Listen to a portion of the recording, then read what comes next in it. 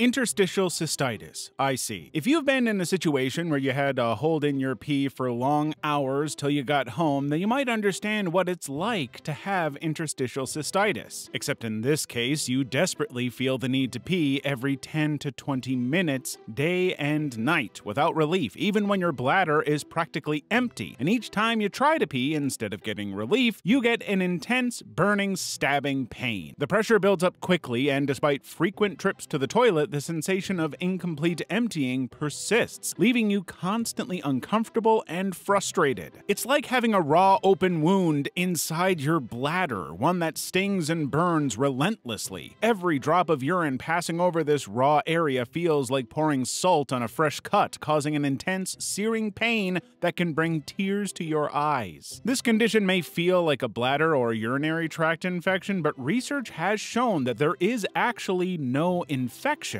However, some scientists have the idea that it could be caused by an insanely sensitive lining, an autoimmune issue, or just a reaction from something you ate. The pain can be so severe that it interferes with daily activities, making it difficult to sit, stand, or walk for extended periods. It can also disrupt sleep, leading to chronic fatigue and affecting mental health. There is no cure for IC, but if you are among the 35 to 40 million people suffering from it, treatments like pain meds, calming bladder installations, physical therapy, and dietary changes can help provide some relief to the pain. Pancreatitis. Finally, your favorite high school couple were getting married, and it is honestly the wedding of the year. There's seafood, pastries, wine, small chops, literally an all-you-can-eat buffet. So you do justice to everything there and pile your plate high with food. But just as you settle down to dig in, you are bombarded with a savage, gut-wrenching pain that feels like someone is tying your large and small intestines together. It feels like a wrecking ball is repeatedly getting slammed into your abdomen just below your rib cage. And just when you think it couldn't get any worse, the pain spreads to your back, making it feel as though your entire torso is being squeezed by a vice. This, my friends, is a disease known as pancreatitis. It is caused because your pancreas, which produces digestive enzymes, has gone full-on haywire, and instead of calmly releasing its juices to break down food, it has essentially started violently digesting itself from the inside out. Those powerful enzymes, usually focused outward, are leaking and causing intense inflammation and destruction of the pancreas and surrounding tissues. It's a gruesome case of your own stomach's toxins turning against you. Every breath you take can feel like shards of glass slicing through your insides, and even the slightest movement can multiply the agony, sending waves of sharp, debilitating pain that can leave you breathless and immobilized. Breathing too deeply is agonizing, and eating is entirely out of the question as your body is on full-on self-attack mode. This torment is often accompanied by severe nausea and vomiting, which only adds to the overall misery, because the constant heaving and retching would add another layer of torment to an already unbearable experience. The pain of pancreatitis can be relentless, lasting for days on end with no relief in sight, and even strong painkillers may only dull the edge of the agony, leaving a persistent, gnawing pain that saps your strength and will. Trigeminal neuralgia. You're finally free of the toxic X, so you decide to celebrate by going to one of the best steakhouses in town. You know, treat yourself to some delicious steak and expensive Italian wine as you look forward to the next phase of your life. However, halfway into enjoying your meal, you suddenly feel a sharp pain shoot along the left side of your face out of nowhere. Just picture sudden electric shock-like jolts of pain shooting through your face that would literally feel like someone took a hot knife and stabbed you in the face. This condition is called trigeminal neuralgia and is triggered when your artery or vein presses on the nerve responsible for transmitting sensation from your face to your brain. The compression of the vein often rubs away the protective layers of the nerve, leading to intense, sharp pain. You'd immediately be rushed to the nearest hospital, and after examination, you'd be diagnosed with trigeminal neuralgia. This rare chronic pain condition affects the trigeminal nerve, which is a large nerve in the head that is responsible for sensations in the face. The relentless throbbing torment can radiate from the jaw to the cheek and around the eye, making everyday activities like chewing, talking, or even smiling a nightmare. The attacks of pain can last from a few seconds to a couple of minutes, which makes getting smacked in the mouth with a dodgeball seem like a relaxing day at the spa. This severe facial pain affects around 1 1 in every 15,000 to 20,000 people each year, with the majority of the patients being over 50 years old. Although trigeminal neuralgia cannot be cured, medications, injections, and surgery can help provide relief and give you back a little normalcy. Gout. This painful condition is basically what happens when your body decides to transform into an overzealous gemstone factory. But instead of churning out dazzling diamonds, razor-sharp crystals take form in your joints and soft tissues.